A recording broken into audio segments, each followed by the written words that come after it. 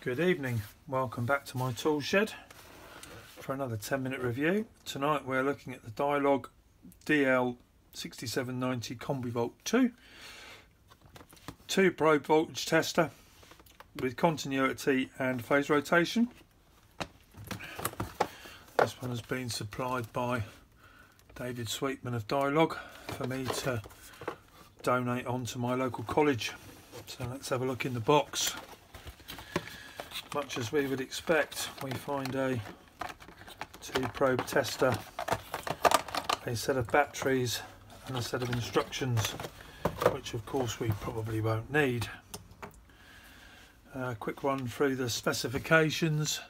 So a 24 to 690 volt DC and AC range. We're looking at a audible signal for continuity and for voltage.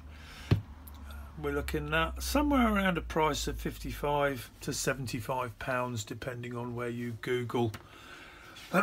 We can use this for up to 30 seconds every 10 minutes before it starts overheating. If you only use a single probe, you can measure a voltage between 100 volts and 690. Continuity test up to 400 kiloohms. 2 probe phase rotation. I've obviously only got single phase here, but L1, L2, and we'll give you a direction on the little LEDs on the screen, much the same as we see on quite a lot of testers. Probes GS38, although if I get my Q-Tech Q-Check R2 tester, they are too chubby to get through the gaps. We'll have another look at that in a minute. On the back, all the normal standards that we expect to see. This one is a voltage measurement category, 4 600 volts, 3 690, has a 24-month warranty. So before we go any further, let me stick the batteries back in with my Martindale PD440. Well, 1 probe, we don't get much with that. What do we get if we do 2 probes? This will put up to over 400 volts AC.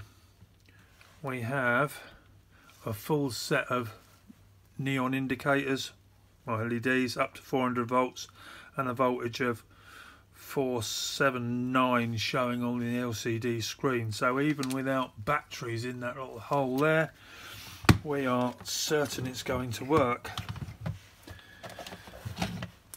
If we do the mains, unfortunately we have to remove these, which then causes a problem with GS38 because we have about 12-15 mil of exposed tip.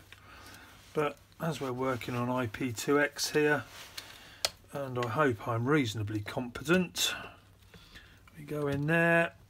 If I lift that up, you can see we've got exposed tips showing there, which isn't particularly nice.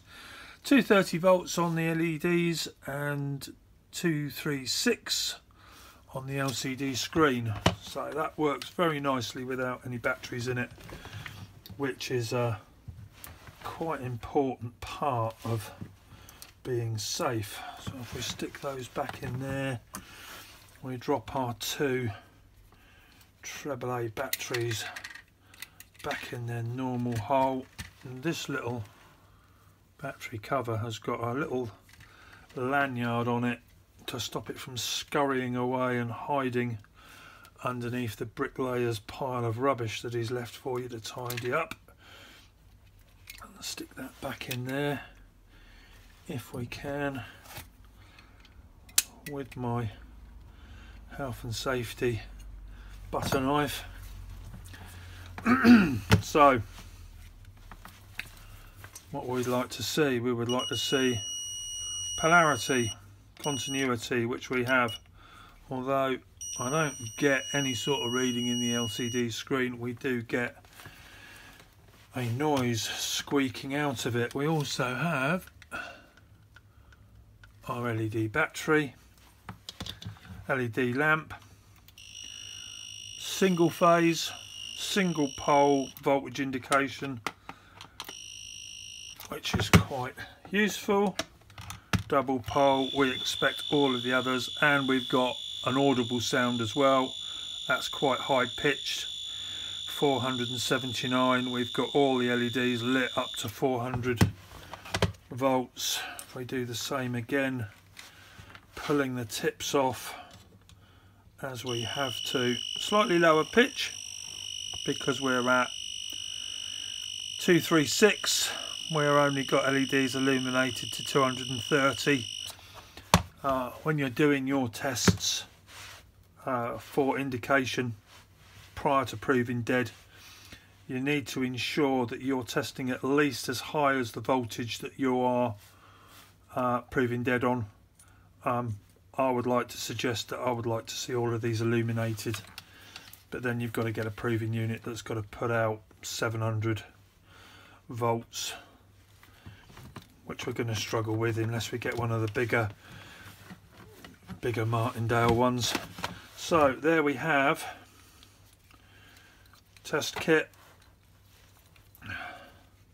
probe tip covers, stop you from stabbing your fingers on your test kit as you get it out of your Vito tool sack.